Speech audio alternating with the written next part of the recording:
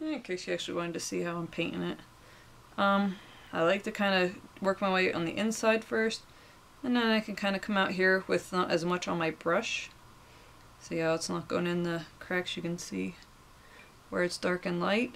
The light is where, and what I'll do sometimes too is like I'll put it where I want it to be thick, so I can put it on the top of the grooves, whatever, and then I'll kind of dry up a little bit too.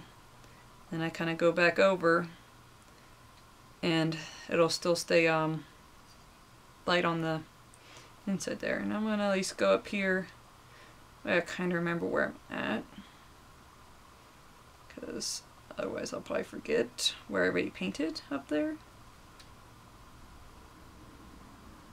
Sometimes if it's like probably for these bigger tires to try to remember, if I can't find a specific part to remember where I left off to keep the coats even, I'll go ahead and just like, you know, try to keep it. It probably would have been better if I would have started right here at the beginning of the grass. I'll do it for these other ones, so I can have a mental note of where I started in case this dries up. By the time I get over here, I know where I started and where I need to finish.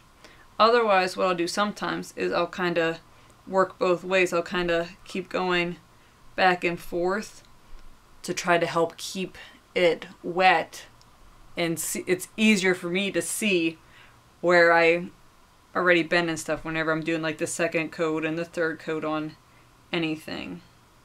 It just helps me easier to find out where I left off. And like you can see, there's some black. I can go ahead and come in there with a little bit of the charcoal and cover that up, just so it's all got the same color tone to it.